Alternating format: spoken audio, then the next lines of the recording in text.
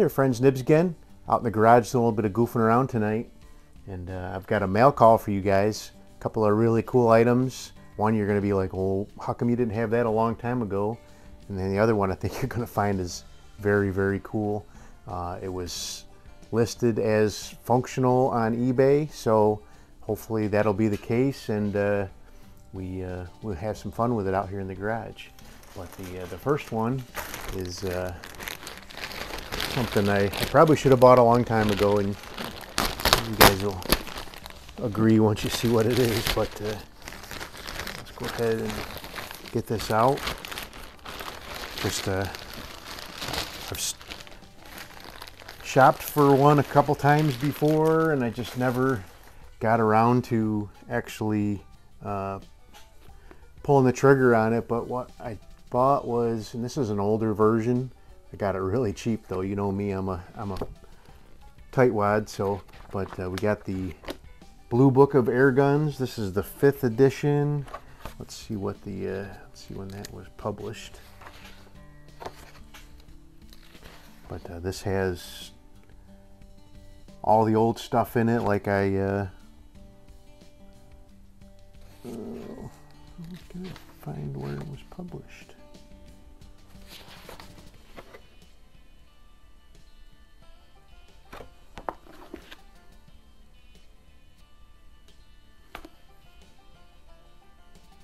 I don't know, they're up to like the 13th or 14th edition, so this is at least from the 90s, I believe, or maybe the early 2000s.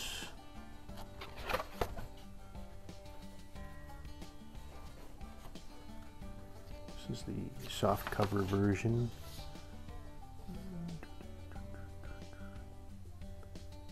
2005, there we go. So it's not too old. All the old stuff that I like to collect will definitely be in there. But the next thing is actually the main part of this video, and we've got a nice long box so you guys can imagine what's there. Well, let me go ahead and break out my Buck 110, cut this packing tape, get this thing out of the box. I did post up a picture of this in my community tab about a week ago. Well, it was more than a week ago now. This thing took forever to get here in the mail. The guy mailed it off right away, but it sat in Texas for like a week before it ever started moving. I don't know what the deal was there, but it looked like it was packed pretty good. Got a lot of white packing paper all around it. Let's go ahead and pull this guy out. If this works, I'll be so happy. This is such a cool old gun. Oops, sorry about that. But yeah, this is in really nice shape. What we have here, yeah, it's the pictures in the on eBay did. They looked really well, really good, and this thing is, I mean, it's over 100 years old. Let's put it that way. It's got a couple of bumps and bruises on the wood, but boy, she's in really nice shape. The patina on the metal is beautiful, really nice looking. But let's go ahead and see. So this is supposed to shoot a 21 caliber round ball, and I do have some of those on order. I don't know why they're not here yet, but I need to inquire about that. But I'm going to go ahead and try them with these H&N 20 calibers. They shoot pretty well out of my Quackenbush #1, which is also rated for a 21 caliber. So I was thinking, at least for the time being, I could use these 20 caliber pellets to test it out with and go ahead and give it a try. So a few things I read about it. So it has a, right on the back here, you push this button in and that cocks it, and then you have a loading port here that you swing to the side and you put your pellet in right there, and then just close that up. So, but let's try, let's see, I read like on Pyramid Air, the fella did, I can't remember his name, call himself the Pelletier, but Tom Gaylord or something like that. But he said 6 pumps usually was a really good pump up for this thing. I don't know, it's pretty easy to pump. I hope it works. But let's go ahead and, it's not too bad in there. It fits in there, but it's a little loose. So hopefully the 21 calibers will work a little bit better. So I do have a can across the garage. If this works out okay, I'll move you guys out and we'll take a few more shots.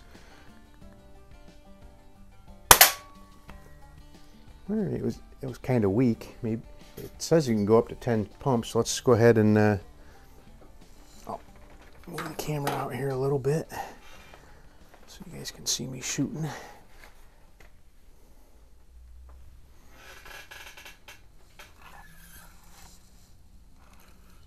There's a place for some oil there.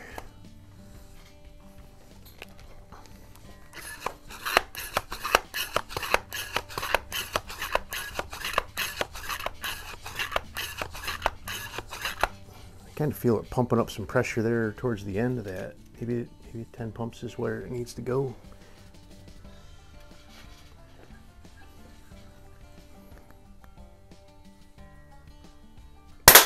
Oh yeah, that's much better. Looks like it went right through the can.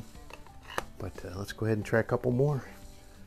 So you got to cock it first. I heard it will bleed off if you don't cock it first.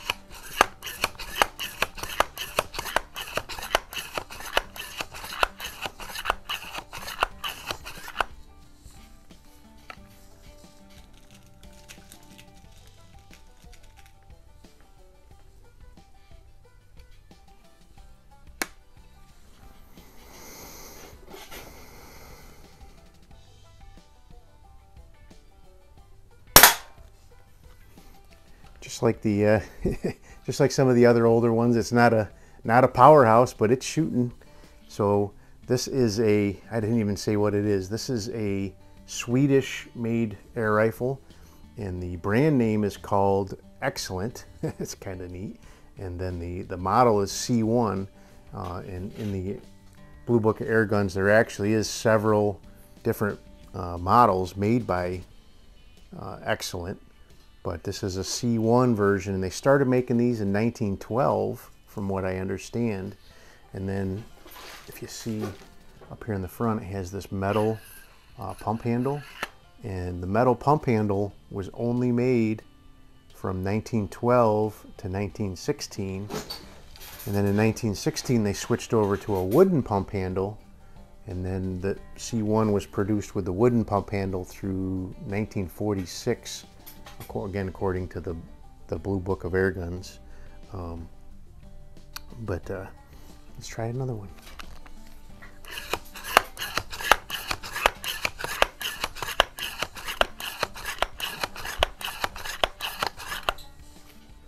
I'm sure it'll shoot better with a pellet that actually fits the.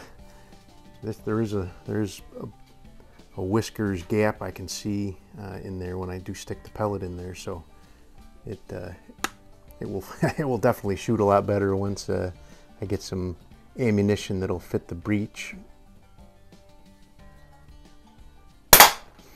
But it's going right through the can, that's for sure. One more. It's too much fun.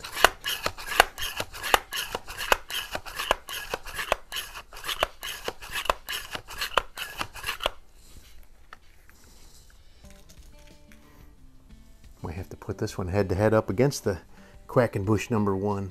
I'm thinking that those 21 caliber round balls will probably work better in that Quackenbush as well.